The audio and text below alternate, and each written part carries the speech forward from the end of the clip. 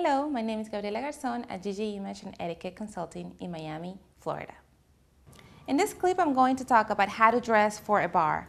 So basically, if you're going to a really upscale, nice type of bar or, just a night thing, you can wear like shiny, really elegant type of things, but they're still more casual. Like if you wear this with like a tight black dress or like a tight metallic kind of dress, it's gonna look really upscale and nice, but you're still gonna look like you're going out.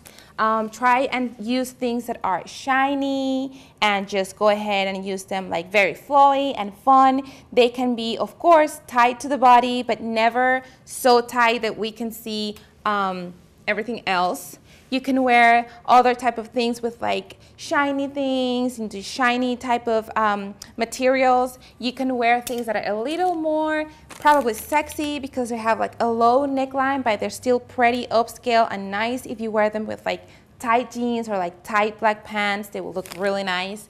Of course, the skirts, you can wear really dark skirts and just go ahead and have lots of fun. And remember that you're going to an upscale bar, so you should not be wearing anything that's too, that shows too much skin or it's not just appropriate for the place. So once again, this is Gabby at GG Image and Etiquette Consulting.